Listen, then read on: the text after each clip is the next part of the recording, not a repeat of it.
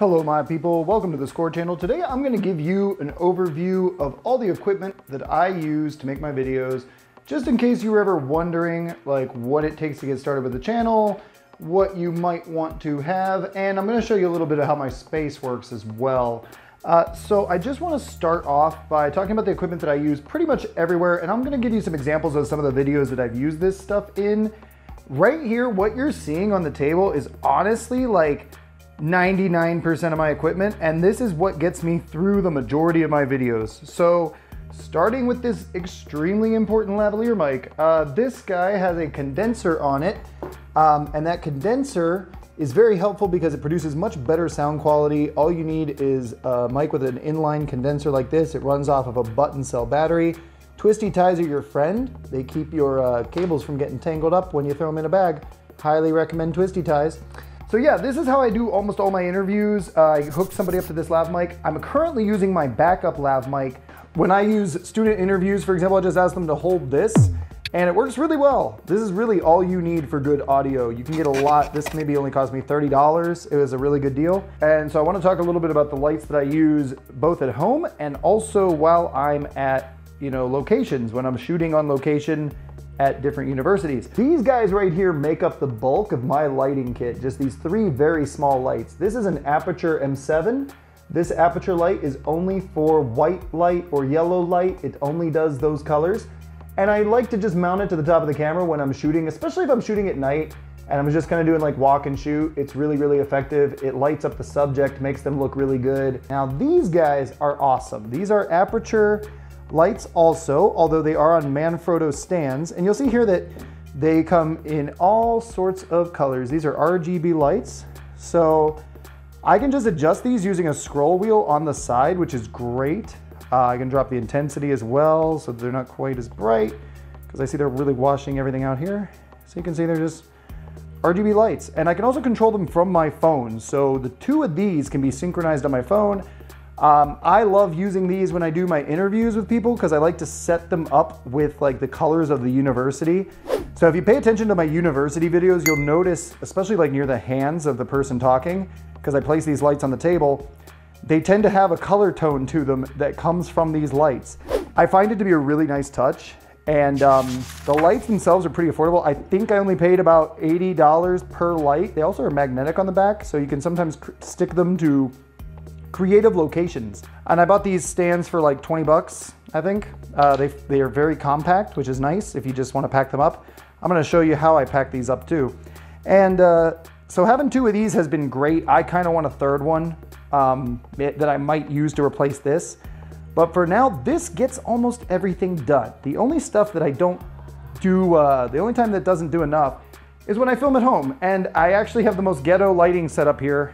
These are like construction lights. These are lights you would get if you were doing like construction site work or roadside work. Very strong LED panels. I'll plug this in real quick so you can see what I mean. And you'll see just how much it lights up this room. Yeah, like that is blinding. Like if I look into that, it's gonna take my eyes off. And I like to put another one here that actually lights up the wall behind me, which is getting due for a new coat of paint, as you can see.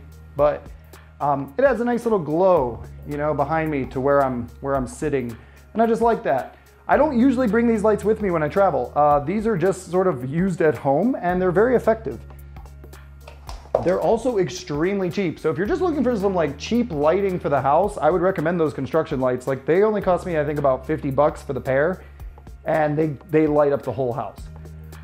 In addition, I've thought about that when I got these lights. These are actually Philip Hues in the house and in the lamp. So I can adjust the colors of those as well using an app. And that's also kind of convenient. So that covers my lighting. I want to get into the camera side of things now. So the camera that I use is this guy right here. This is a Panasonic G7. It's a $500 camera, brand new with a kit lens. And it does 4K 30p video, which is great if you want to shoot 4K on a budget. I don't normally shoot 4K. There are times where I do, but because it makes the files much larger, much more difficult to manipulate, you can use proxies. That's a whole other process I could teach you about, but it's a lot easier to manipulate 1080 footage. So I usually record in 1080 30p. However, there are times where 4K is handy because it lets you zoom in without losing quality. So there are certain situations where I have shot videos in 4K and then only output 1080. A good example of that was my Elmhurst video. When I interviewed the 2 people at Elmhurst, I wasn't expecting to interview 2 people. And so I wanted to be able to zoom in on each of them without losing video quality, so I shot that in 4K. The reason I love this camera is because it's really good at video. It takes very, very good video, and it's extremely lightweight. Like, I can go around with this all day. It doesn't even weigh a couple of pounds, even with attachments right now. It's still very light. The other thing that's great about it is that it has a fully articulating screen. This was a must for me because when I first had a dream of starting a channel back in 2017, well before SCORE, I knew I was gonna be doing this on my own. And so being able to like flip out the screen and then see myself, hello, is important. I need to be able to see what I'm doing. Fully articulating screen. It's also a touch screen, so that's just also great too. Like, I can touch and open up different menus and stuff, and that's just great. So this is a really good camera for the price. I think it gets a lot of things done. Where it sucks is autofocus. If you've watched a lot of my videos, you know this is true. I've lost focus on a few people. I usually keep it in manual, but you know, there's times where you just wish the autofocus would work well, and that's kind of why I want to upgrade down the road. Now, lenses, on the other hand, are a whole other ball game. So I typically shoot almost everything on this 25mm prime lens. It does not zoom. This has a little guard that I usually put on when I'm filming like this. This lens is great. It is crystal clear, it is fast, which means it lets in lots of light. It's really good for low light applications. The downside of that lens is that it does not have any zoom and it does not have any image stabilization, which is something that this kit lens does have. And because the kit lens goes to a smaller focal length, I can get this all the way down to 14mm, then it'll get a much wider shot. And I used this also in that Elmhurst video because I could not fit 2 people in frame in a small conference room using this lens. If you're gonna do video and you're gonna go on different locations and you don't have control over your surroundings, I highly recommend that you get a lens that can adapt to different circumstances. That is why I always bring this with me. Now, I also have a much longer lens that goes from 40 all the way out to 150, and it looks kind of impressive while doing it. This is an Olympus lens. It's compatible. It just doesn't have image stabilization. It's pretty cheap. It's not very fast. Good for daytime long distance shots, but I really don't use it that much. I bought it because it was $100 and I didn't want to not have it. But honestly, I think I've only used it for like 1 or 2 shoots. I've mostly used it for still photography when I'm just screwing around. I have 2 items that I use when I'm handling the camera. The first is my gimbal.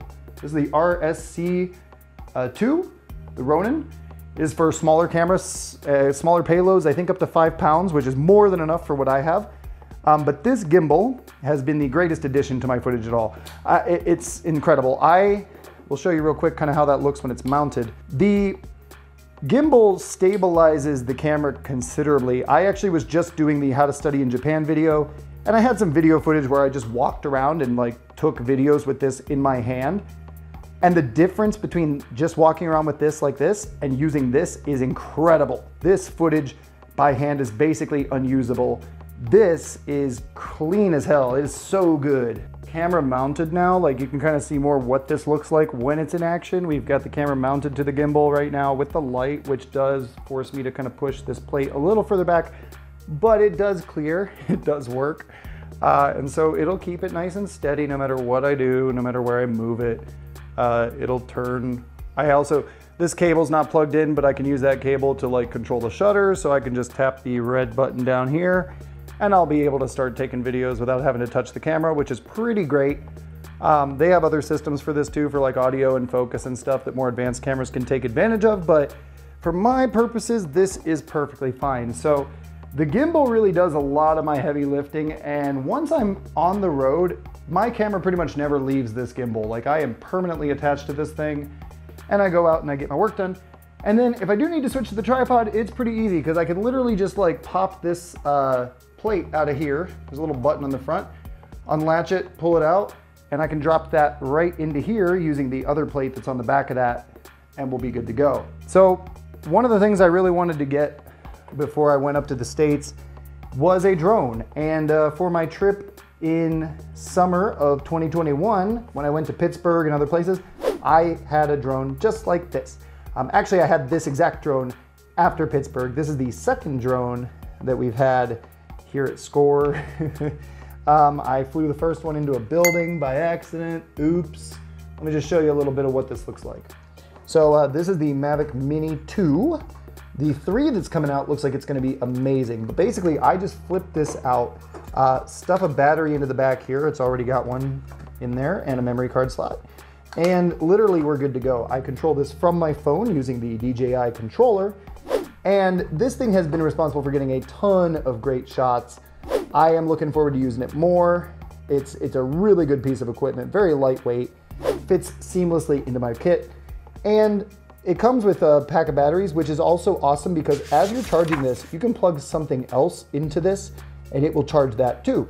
So if it finishes charging the batteries, it'll just feed power out of here to another device. And you can even link like multiple battery banks. I have two, and that's really convenient. Saves on plugs, because that's a whole other problem, is charging all this crap. I think this might be quietly the most important piece of equipment that I have. This backpack has revolutionized my work because there's a place for everything. So all of these panels, like you can put them wherever you want. They're all Velcro, everything's Velcro in here. So I have just sort of customized this so that I can put all my essential equipment right into this pocket. So I'll show you what I mean. If I take the drone, for example, and I just start packing it up, you know, just do it one-handed even, works just fine. The drone sits down in here. Put that down over top of it. This lens, the one that I always bring with me, goes down in here. And again, since I can just sort of tighten that, it's not gonna get bounced around, it's not gonna go anywhere. Bring down this flap. The lights go in here like so. It's a little snug, but that's okay. So right there, I got my lights. I can slide this battery pack in right here, and now I've got my drone, my lighting, and a lens all in here. Now the other stuff gets broken down a little bit. I always take out this extension and the base, and I slide that into here. It just goes in there. And the audio goes into one of the pockets as well. And literally, I can just put this on my back and be good to go. And that's pretty much how I do most of my videos. There are some other things I would recommend you get if you are thinking about doing something like this. I have an entire section of this just dedicated to cleaning products. You really need to keep your stuff clean. Microfiber cloths, these little like tooth pick things that are like wire cleaners are really useful. Oh, hey, look, there's a scorecards. This little guy blows air. I got another brush like this too. Lens cleaning solution, just all the stuff you need to keep your stuff clean. Because when you're out and about, you do get dirty, and it's something that you won't notice until you're at home editing footage when it's way too late. Up here, I usually keep extra batteries. I keep memory cards in this pocket as well. I do have a bunch of those because you need a bunch of those. In here, we got more cables. There's just like a million different cables for every possible scenario. So whatever the case may be, cables. And yeah, in here, I'm generally just putting the stand for this. And then the gimbal itself, I will put that in this side pocket. And normally I would take off like the light and some of the other things just so that this isn't banging around as much and that it isn't as heavy. But this is basically all I gotta do. I can literally just tuck this in here. This sort of stretchy part just sort of holds the base in. This part grabs onto the top and it won't go anywhere. Like I can move it around. You know, the camera's gonna stay put. Like I feel confident. It's definitely, like I said, I would take some of the extra things off to make it a little lighter and a little safer for moving around. But that's basically how I'm going from point A to point B. And then as soon as I get there, I just unclip this, unlock the gimbal, put in the extension, which is now in the bag, and we're good to go. I also wanted to show you real quick how I've been filming this since my camera is sitting right here. I'm actually using my DJI phone gimbal. This guy, I actually got it for free, funny enough. It was a contest because I bought the drone. I got entered into a contest and then won this. So this is really useful for just like quick on the go stuff because my phone clips right into here with a magnet. I use this from time to time on set. I don't always bring it with me, honestly. It's just, sometimes it's useful if you need to use your phone to record stuff and you're on the go, good for vlogging. Good for like, for example, that success story video that I did with Juliana. I used this because I didn't want to bring the whole kit into a Starbucks. This was simple enough and it gets the job done. So I use this quite a bit for little things here and there. It does a really good job of stabilizing video, and I can control everything from my phone or on here as well. So that's kind of the only other piece to the puzzle. So that, my people, is basically all of the equipment that I use to get my videos done. The other thing that's really important is computing, and I have a really good computer that's able to process all of this footage, but even if you don't, you can still make good quality videos with a crappy computer. What matters is the video coming in. This right here is the most important thing for determining your video quality, and this right here for your sound quality. Lighting is essential, and having a way to take all of this stuff with you if you're gonna shoot on location is important. So if you can do all those things, you can really make videos really easily without spending a ton of money. So I'm pretty pleased with what we've put together so far. I'm looking forward to doing some upgrades as we make some money, hopefully someday on this channel. But for now, that's my equipment. Thank you for watching. Hope you found it useful. If you have any questions, you can leave them in the comments below, and I'll see you next week.